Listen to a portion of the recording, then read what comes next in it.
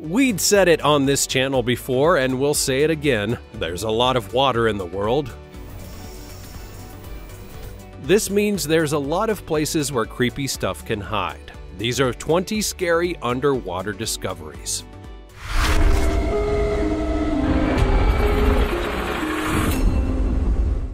Number 20. Octopus Nursery. If you were to hear that sea creatures like the octopus had nurseries for their young, that probably wouldn't be the weirdest thing you've ever heard, because there are plenty of animals in the world, both above and below the surface, that have a nursery mindset. So octopuses doing it is just a natural option. But what if I told you that off the coast of California, scientists found over 1,000 octopuses huddling together and around their eggs in the largest octopus nursery in the world? Chad King, a lead scientist on the exploration vessel Nautilus, would say that it had never been discovered on the West Coast, in the United States, or even anywhere else in the entire world. An estimated 99% of the octopuses appeared to be brooding mothers, huddling upside down to protect their eggs that they'd laid in crannies in the rock. And as you can see, while they don't look scary in their huddled state, it is weird to see them in this position, given how we usually picture them. Another thing that's scary here is that there are so many of them in one single spot. Could you even imagine if they all tried to swarm at someone or something that got too close? The other reason that this is scary is that it disproves a key belief about octopuses as a whole, mainly in that they always seem to be the kind of creature that was solitary outside of basic things like mating. But if you get 1,000 of anything together and they aren't fighting, well, that's a very social thing, so it begs the question of what else do we not know about them? Before we go on, like this video, smash the subscribe button, and click the notification bell right now, or this centipede will crawl on your face when you're sleeping. Now it's time for the sweet topic. This underwater discovery scares scientists. Captured by a diver in the Indian Ocean, it seems to prove the existence of a bizarre underwater statue of unknown origins. There is no record of this being made on land, meaning it must have been made underwater, but it's so deep it's impossible for humans to have made it. So who did, and how did it get there? What do you think? As always, let us know your thoughts in the comments section down below using the hashtag #SweetTopic. Number 19. The Great Blue Hole. Now let's look at something that's both terrifying and yet something that people don't mind to explore if they have the right amount of equipment. We'll rewind a bit though and explain that this is a blue hole. If you take a look at the picture of the place, you'll see that it is indeed a blue hole that is smack dab in the middle of the water here and looks very different from all the water around it. What in the world is going on though? Well, it's basically because this hole is a sinkhole, and it's one that was left by a crater of sorts that's basically 500 feet deep. But while some would see a mysterious and arguably very dangerous place to go, there are plenty of scuba divers out there who have literally gone and ventured into the place just to see what it's like. This is part of the terror right here, because people going into the unknown like that without a care in the world, that tends not to go well for them. But surely enough, people have gotten hurt or even died in this place, and it's not hard to see why. Because the deeper you go into this big blue hole, the more dangerous and arguably perilous that it becomes. For example, there's a thick layer of toxic hydrogen sulfide spanning the width of the entire sinkhole like a floating blanket once you reach a certain depth. Oh, and during one expedition, a team in a submarine went to the very bottom of the hole and they found a graveyard of people who had died attempting to dive there. Their bodies still remain there to this day, believe it or not. So yes, it is a place that's an attraction, but it's also a place of a death sentence if you want. Number 18. Yonaguni Monument. Now we'll move to something that's very much about how scary that it is, that I don't even know exactly what it is. Scientists and experts in the field can't really agree on a very basic and yet core concept of this so-called monument, but first I'll give you the backstory. The Yonaguni Monument is an underwater formation located off the coast of Yonaguni, the southernmost of some islands that I can't pronounce in Japan. In 1985, a diving instructor was giving a tour of the area when he wandered across it and but didn't exactly know what it was. As scientists and various others have descended literally to examine it, they found a massive monument that cannot be truly defined by simple terms. So much so that it would be labeled at the time the greatest underwater discovery ever, and it's not hard to see why, given how grand that the monument is. But here's the kicker: despite us knowing that it's real, that many can't decide is whether or not this thing was made by man or by nature. And you would think that it would be easy to discern based on how it looked or even how it was shaped, but apparently not so much. Some swear that certain parts of it look like it was just weathered to look that way, while other parts, including one that looks like a face, was clearly made by man and tools. Some even state that it might have been part of a land bridge over 10,000 years ago when the islands were connected to Taiwan. The debate does rage on, and it's a bit scary how we all have all of this technology, and yet we can't determine at times what something or even how it became to be. Number 17. Bimini Road.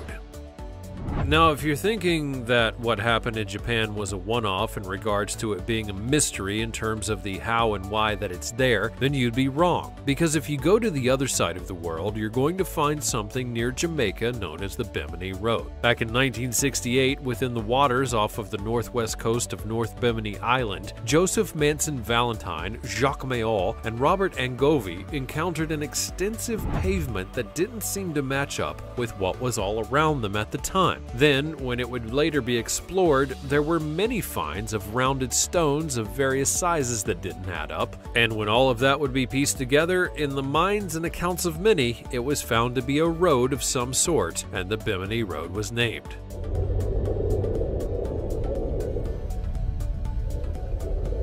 But what it exactly was, well, that's still a mystery that nobody can agree on. So much so that if you were to read books about the Bimini Road, you'd find very different descriptions due to people exaggerating what the rocks are like, how big they are, and so on. One thing that can be determined in the minds of some is that someone did something with these rocks, that it was not natural, and that it was proven by how the rocks were shaped, but to what purpose, none can truly say. Of course, there are plenty of other people out there who claim that this is a natural process and bring to the table all sorts of charts and data to support their theory as well. It's kind of perplexing, making you wonder what the truth is and if it isn't somewhere in the middle.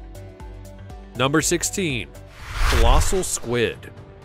And now for something that's truly a terror of the deep, I speak about the entity known as the colossal squid. One of the many squid species out there that's known to be rather terrifying in all the ways that matter, not the least of which is that we still don't know everything about it, and what we do know is pretty freaky. For example, based on estimates of specimens that we've been able to study, which isn't as many as you would think, the colossal squid is believed to reach a length of about 46 feet at maximum. Even their lesser length of 33 feet is still enough to send chills down your spine. Just as important, though, is that their length is backed up by a weight that can be anywhere from 1,000 to 1,500 pounds, making it the biggest squid in terms of mass. So we think. That's the thing, because nobody's been able to study them as much as they want, and nobody still knows if these measurements are indeed the maximum. If you look it up, we've only been able to catch about 4 of them ever since they were discovered in 1925, and that's not a whole lot at all. Equally as scary, though, is that we do know that they have the power and ability to make life difficult for those who get in their way, which includes their powerful tentacles, ink spraying, and their beaks. All in all, you can see why these creatures have been mistaken for the legends of the Kraken and such, because they are big, scary, and they look like they could take down a ship if provoked.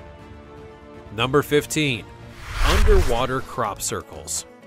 There are certain things in the world that raise alarm bells when you hear them, and one of those for sure is that of crop circles. Because when you hear that, you think of, well, aliens, of course, because they're what make them, right? But how would you be able to explain ones that were made at the bottom of the seafloor? Underwater aliens, surely you're screaming. And while I do admire the dedication, the truth is much stranger than fiction in this case. In 1995, divers noticed a beautiful strange strange circular pattern on the seafloor off of Japan, and soon after, more circles would be discovered nearby. The more they popped up and then went away, the more that people wondered what in the world was going on, because they had not seen anything like this underwater before, so much so that it took a literal decade for people to find out the truth. It was a mating call of sorts, specifically the call of a specific breed of pufferfish that was only just being discovered, and they would indeed make these art pieces in order to attract a mate.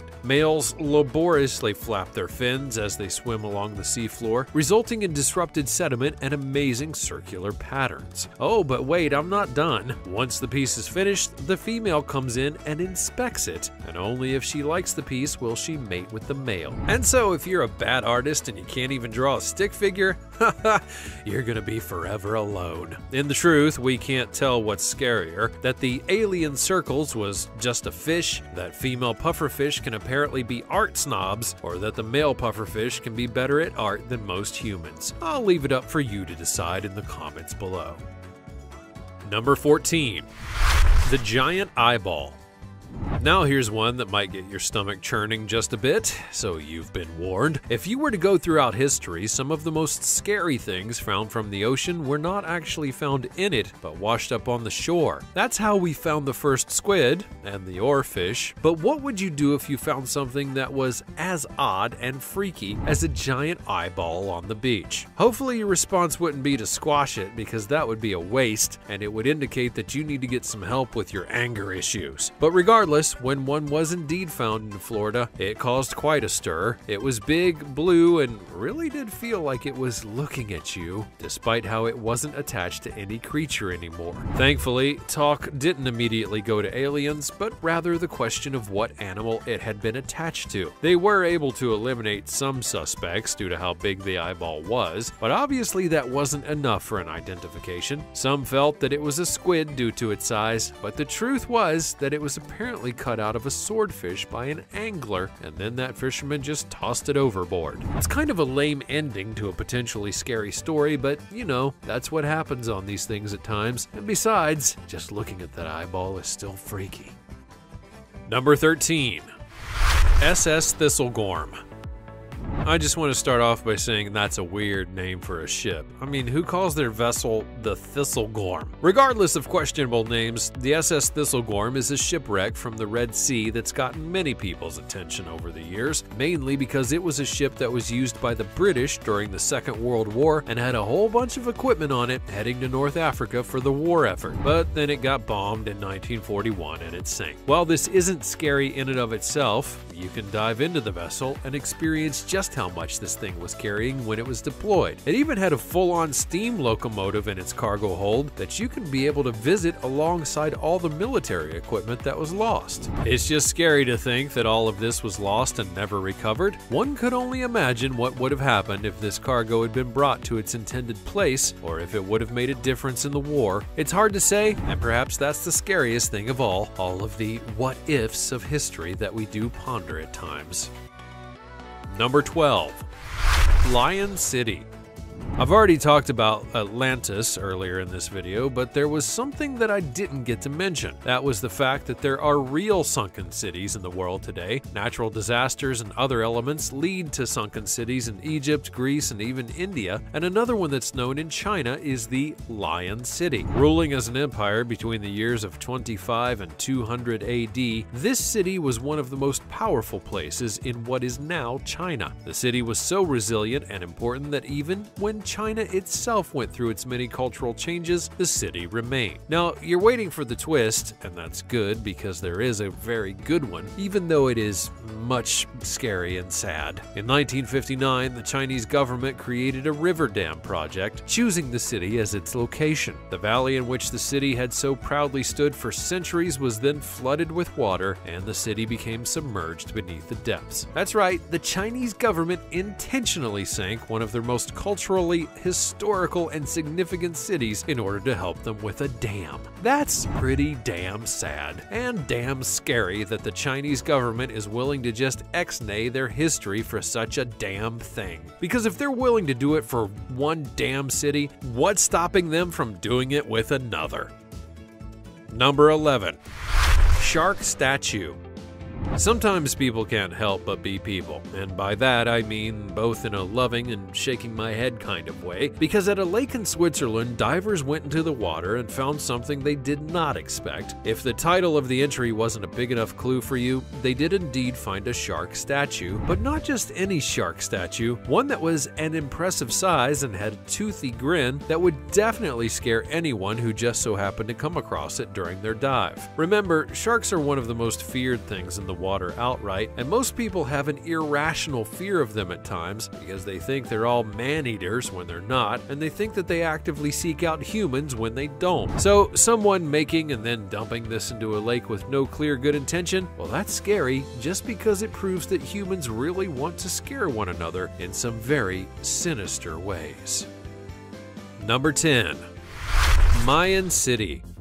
A sinkhole was discovered in the city of Mayapan in Mexico back in 2020. That in and of itself isn't all that scary, because sinkholes, well, they exist all over the world, and this one clearly wasn't recent. The reason for this was that the locals in the area actually knew about it and refused to get water from the underground hole because they believed it to be a gateway to the underworld. Now, I'm going to get into the scary territory, and I'm not even done yet, because as they dove down deeper into this hole, they also found human skulls, which means that the place did have humans in it at one time. Whether it was for a ritual or not cannot be fully said, but it would track with Mayan culture, especially if they really believed that this place was a gateway to the underworld.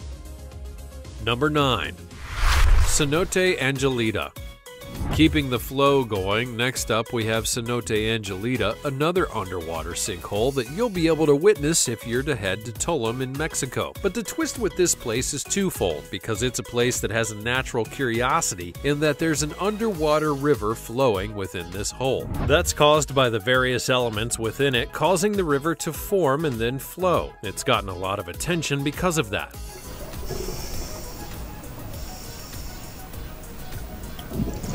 But the problem is that the hole is very dangerous due to the presence of hydrogen sulfide, which can absolutely kill you if you were to get it into your system. What's more, divers have said that it messes with their masks at times, so if you go diving in that hole, you'll need to be very careful. Number 8. Pavlopetri. I've referenced the sunken Greece city before, but now I'm going to talk about it via Pavlopetri. What makes this one so worthy of the video? Well, that would be the fact that this is the oldest sunken city in the world, allegedly. One that dates back 5,000 years, if its scans can be believed. And what's more, nobody found out about it at large until 2011, and that was after the BBC of all people did a scan of the area to get a 3D readout and documented the city in full. Leave it to the BBC to do everything for a lot of people. Yes, other people had documented it before, to be clear, but it's the BBC, and we like them more, and they make great documentaries. Naturally, people have been studying it ever since in order to learn more about this ancient city and what really sunk in it. Number 7. Magna squid. In 2007, an expedition to check on a spot of water by the Shell Company found something nobody expected, a creature that no one had ever seen before, and one that has freaked the heck out of a lot of people since due to how it looks like a supernatural squid. Meet the Magna squid, aka the long-armed squid, and as you can see, this creature doesn't really look like any squid or octopus that anyone knows because of its angled arms. Those things can go really deep, and this thing exists 8,000 feet below the depths. But just how big does it get? Well, those legs can help to make it about 26 feet, and when you see it drifting through the water of the world, you'll swear that it's not from this planet. To be clear, no, Cthulhu hasn't found it in the depths yet. Number 6. Underwater Sculpture Park. And now for something a bit different. Grenada's Molinaire Underwater Sculpture Park was designed by the British sculptor Jason Declare Taylor, but why put a park in water? Well, a sculpture park no less. According to the artist, he wanted to not only fill up the water with art, but to potentially help the local life by giving them a new place to live. The concept is known as artificial reefs, and they do work. But what's freaky here is how the statues have gone from pristine to worn out over time. You can see how the waters and the wildlife have affected everything, and sometimes it's not so pretty. But hey, he did put it in the water, so he had to know that this was likely going to be the result. Number 5. Train Graveyard. Here's another historical mystery for you, and one that is indeed very curious for a lot of reasons. You see, off the coast of New Jersey, a spot of water would be found to have not one, but 2 rare locomotives just laying there in the water. This wouldn't be all that scary or weird at first because trains have ended up in the waters of the world before. The catch here, though, is that not only are these rare trains, but no one really has any clue how they got there or even where they came from. The numbers that they have, they don't line up on any records. And while it is widely believed that the trains merely fell off a barge at one point in time and then sank into the New Jersey waters, that can't be proven either. As such, this train graveyard remains and is explored and dissected for clues as to what really happened there. Number 4. Orda Cave. Orda Cave is a gypsum crystal cave located underneath the western Ural Mountains in Russia. What's really cool about it, though, is that it was formed millions of years ago and remains to this day, allegedly. Due to that, the grandness of the cave itself, there are many legends about the cave, which include one of a lady that actually lives in it. A photo campaign was even conducted in order to showcase the lady of the cave, and it's honestly pretty cool. But what's so scary about it? Well, that would be the scope of it all. There are rooms in this place that are the size of football fields, and there are multiple ones like that, and this was all formed naturally and still hasn't been fully explored, proving once again that nature can do wonders when it's left alone to work. Number 3. Truk Lagoon.